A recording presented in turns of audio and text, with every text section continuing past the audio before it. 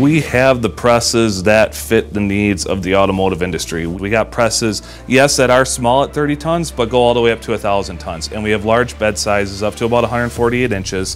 What really makes us stand apart is having the press size and tonnage is one thing, but you need to have the feed equipment as well. Our largest feed line can feed up to 60-inch wide material, so very large reinforcements, cross members can be made off some of our equipment. This component in particular is about 5 millimeters thick. We can double this up to 10 millimeters and feed it progressively. I don't want to mistaken this for a low volume stage tooling part. It's very easy to put a part into a press that may be ½ inch thick and stamp it out. Anybody can do that.